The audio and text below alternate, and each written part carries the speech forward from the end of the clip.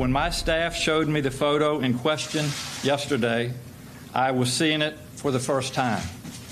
I did not purchase the EVMS yearbook, and I was unaware of what was on my page. When I was confronted with the images yesterday, I was appalled that they appeared on my page, but I believe then and now that I am not either of the people in that photo. There you have it, the governor of Virginia, Ralph Northam, there addressing the media moments ago from the executive mansion in Richmond, denying that he was the person that was seen in a racist photo there from his yearbook under his name back in 1984. Let's bring in the NAACP president and CEO, Derrick Johnson, who is joining us. And Derrick, you had a tweet early on yesterday saying blackface in any manner is always racist and never okay. You listened to the governor there trying to defend himself and denying what we thought might have happened back in 1984. And you think what? I think, our position is the same. He should resign. Whether that was him in blackface, or he was at the party or in the room, or the fact that he just admitted he was in blackface doing a Michael Jackson impersonation, all of those things are insensitive. Blackface in 1984 was racist then, and it is racist now.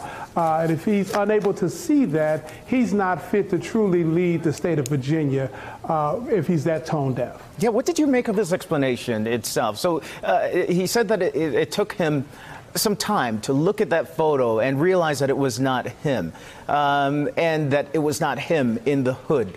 How believable did you find his statement? I think the point is mute whether it was him in the hood or not. The fact that that photo existed in a medical school yearbook on his page is a problem.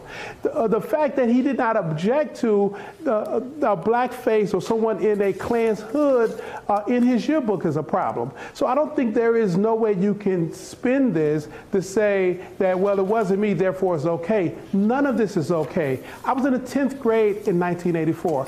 I know what blackface meant to African Americans in 1984. It was offensive. It was dehumanizing. It was a caricature in which they would portray African Americans in a very negative light.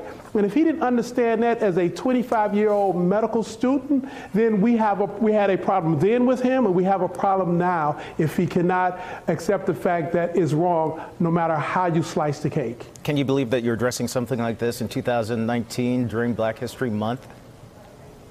Considering the most recent events over the last 2 years, unfortunately, I can't believe it. You think about Charlottesville, you think about Kentucky, you think about Pittsburgh, you think about what just happened to Jussie Smollett in Chicago. Unfortunately, we have racism germinating from the White House, and as a result of the tone of intolerance that's been established by this nation, both in words and in policy, we have a problem, and I can't believe it. And of course, we haven't heard anything from the White House itself or the president, who has been traveling through Mar-a-Lago, and he went golfing today, we're told, with Tiger Woods. What would you like the president to say about this? Obviously, I'm not sure if you can hear me. What would you like the president to say, Derrick, about this? Knowing that it's not a member of his party, what would you like to hear from the White House? Well, quite frankly, I wish the president would resign. Here's an individual who took children from their parents at the border. Here's an individual who took food off the table over a border wall we don't need. Here's an individual who set a tone of intolerance. So I don't know if there's anything the president can say. I can list multiple things he can do. Racism is not about comments. It's about public policy. It's about the impact you have on individual lives. So if the president of the United States want to lean in, he needs to lean in with a set of policy priorities that reflect the need and interests of all Americans, and not just a narrow group of individuals who truly do not represent the majority of American citizens, black or white or Latino. And we have heard some bipartisan calls for Ralph Northam to resign. We'll see how it plays out. The NAACP president and CEO, Derrick Johnson, joining us there from the heart of Mississippi. Thank you. Hey there, I'm Chris Hayes from MSNBC. Thanks for watching MSNBC on YouTube. If you want to keep up to date with the videos we're putting out, you can click subscribe just below me, or click over on this list to see lots of other great videos.